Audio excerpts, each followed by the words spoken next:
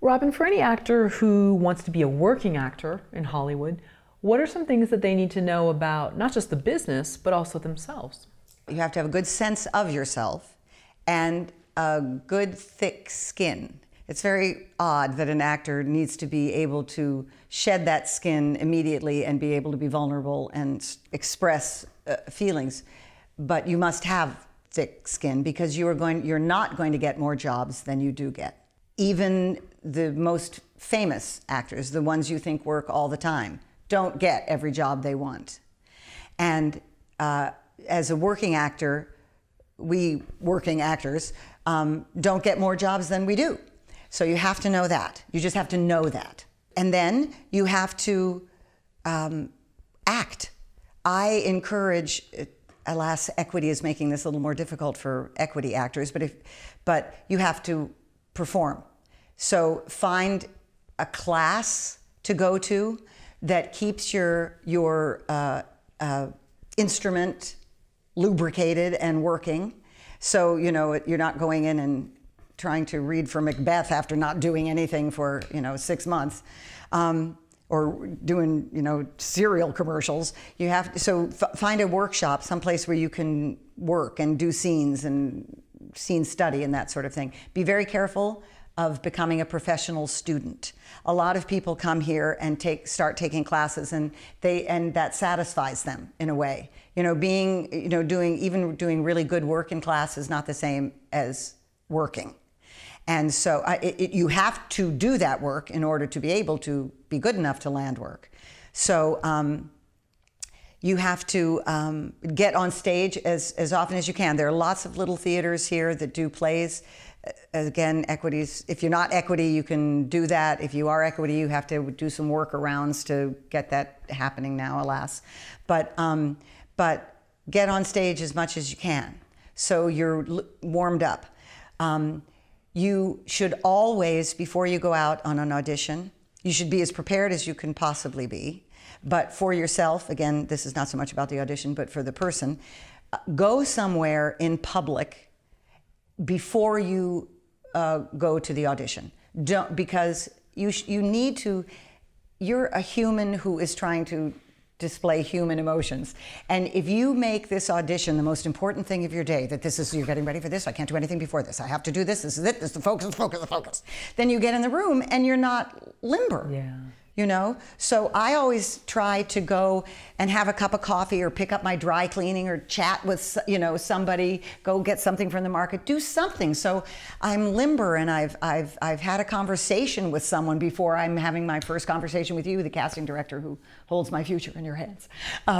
So that's one thing that I think is very important. And then on the flip side of that, at the end of the audition, go somewhere fun, reward yourself. Have something to look forward to, because a lot of times if you go in, you can tell, you can read the room whether they received you well or not. You can't always tell, because there have been times when I've gone in and thought that I stunk up the room and got a call a few hours later saying I booked a job. So you can't really judge by that.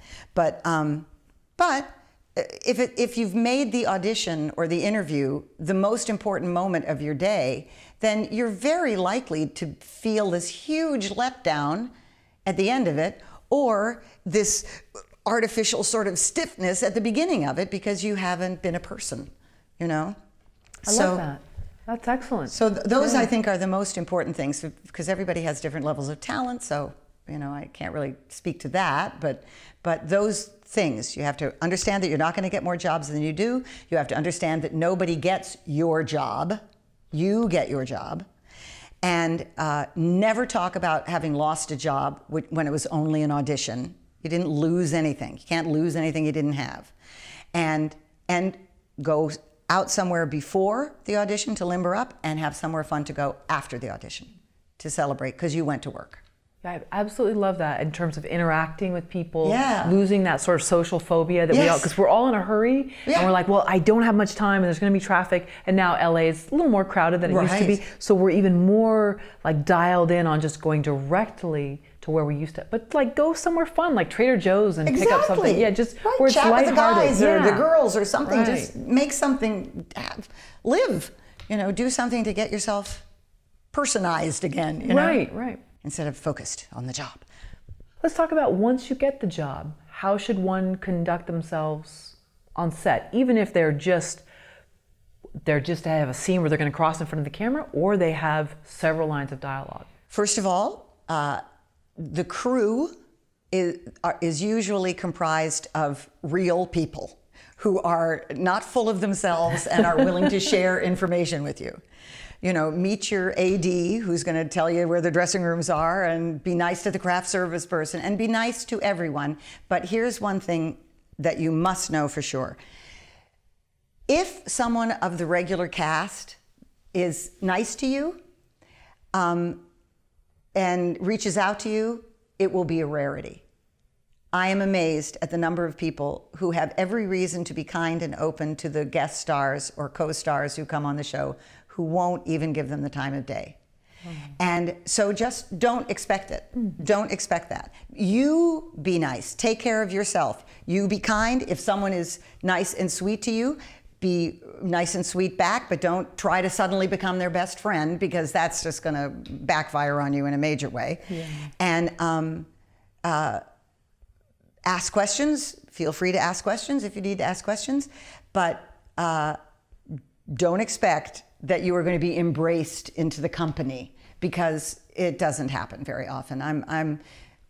Unless it's my show, because I make sure that I do that, because I know how difficult it can be to be the day player on a set, or the one in for 3 days or something.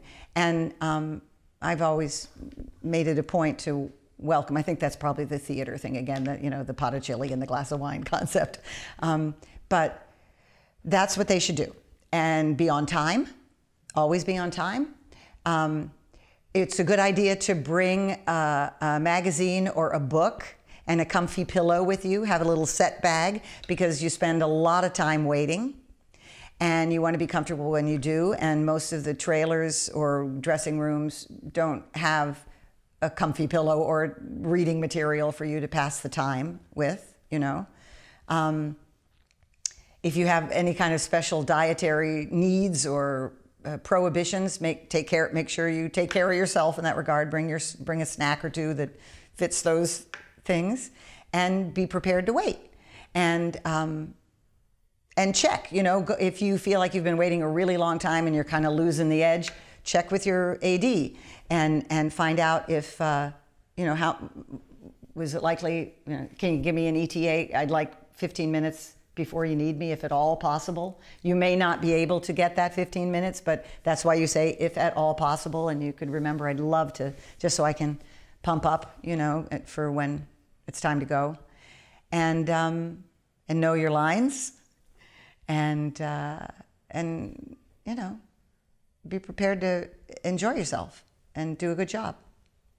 I like what you said too about, you know, be friendly, but not trying to be someone's best friend. Right. And then on the flip side, knowing that people that, oh, I can't wait to work with so-and-so, and know that they may not see you, and not being hurt. Perfectly said. You know, because yes. I think there's like this armor we have to wear, and I think you learn it after a few years of being here, but when you're new especially, you get really, it's easy to get hurt. Yeah. Or it's easy to become someone's best friend right away, and then find out you never hear from them again. Right, right. You're shocked. Right. But yeah, can you talk about that armor? And it's not being a mean person, it's just being protective. Yeah, but I also, it's not being a mean person, but you are more generous than I in this regard. I find that it is, that they are not being a conscious person. Okay. Mm-hmm. You know, if you can't say, hello, welcome to the show. Yeah. Nice to have you. Now, one of the reasons they may not do that is because when they have done that, the newbie has decided that, oh, now she's my best friend. I'm going to talk to her. Right. We're going to have lunch together and everything. And that person wants, you know, get off of me. You know, right. I'm just, maybe they're protecting themselves because they've done this before, and, sure. and it kind of backfired on them in a way that they didn't want to have to deal with. True. However, it is easy to take a moment to welcome someone to your show, to be kind to them, to have a nice word, because we are all doing it together. Everybody is in the same boat, you know.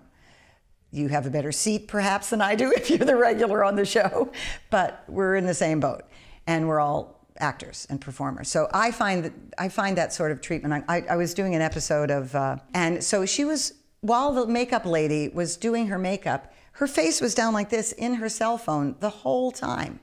She didn't speak to anyone. She didn't say, now she may be a perfectly lovely girl. I worked with her for a week. She seemed very nice on the set.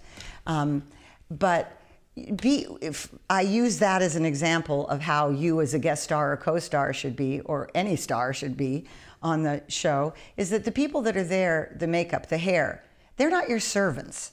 They are professionals who are doing their job. Treat them with dignity and with respect, because they have control over how you look. You're allowed to say, I prefer to have my hair blown forward rather than blown back, or I'd like to have it up if possible, blah, blah, blah. You can tell them what it is you want, but do it as though you are speaking to a professional, and say please and thank you, and be a conscious human being. Right. You know, they're not your staff. Sure.